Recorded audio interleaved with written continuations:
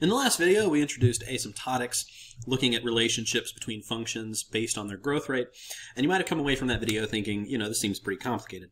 Hopefully, at the end of this video, you'll realize that in actual practice, thinking about growth rates is not so difficult. Here's a sequence an, which is equal to 15 times n cubed plus 12 times n squared plus 700. We want to find the simplest and lowest order bn such that an is big O of bn.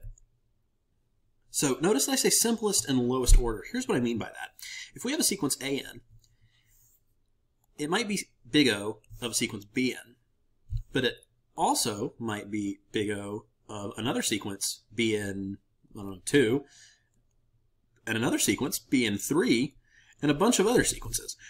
It's not useful to say that there's fewer than 1 million people in a room, but if I say there's fewer than 30 people in a room, you get a better idea of how many people are in there.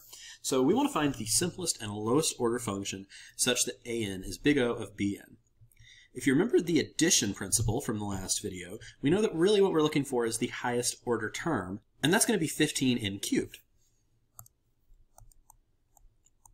You may also remember that the whole big O definition is based on a constant multiple, so it really doesn't matter what constant multiple is on the outside of the function. So therefore, our desired bn is just n cubed. In other words, an is big O of n cubed. Here's another example, this time with a product. Let an be the sequence of 2 to the n plus 15 times 1 plus log n plus n cubed plus log n minus 8. The multiplication rule says that growth rates are multiplicative, so we want to find the highest order term from each one of the factors. The highest order term of the first factor is 2 to the n. The highest order term of the second factor is n cubed. Don't get distracted by the fact that there's a 1 in front. It's the highest order term, not the first term. And the highest order term of the third factor is log n.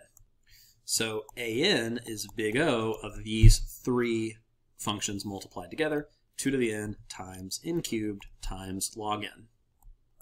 One last example. This time we've got a list of functions we're going to put in order from smallest to largest big O class.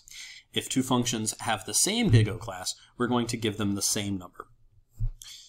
So from this list, the lowest order function is the constant 408,000. I want to point out it doesn't matter how big 408,000 is. The point is that 408,000 doesn't grow, and we're talking about growth. Next up is the logarithm, 5 log n, followed by a linear function, but I'm not seeing any linear functions here. I am, however, seeing a log linear function, 2n times log n. Next will be the quadratic functions. Notice that we have two quadratic functions, 2n squared minus 3n and 1 plus 5n squared, and they both grow the same way, so they're both going to receive a 4.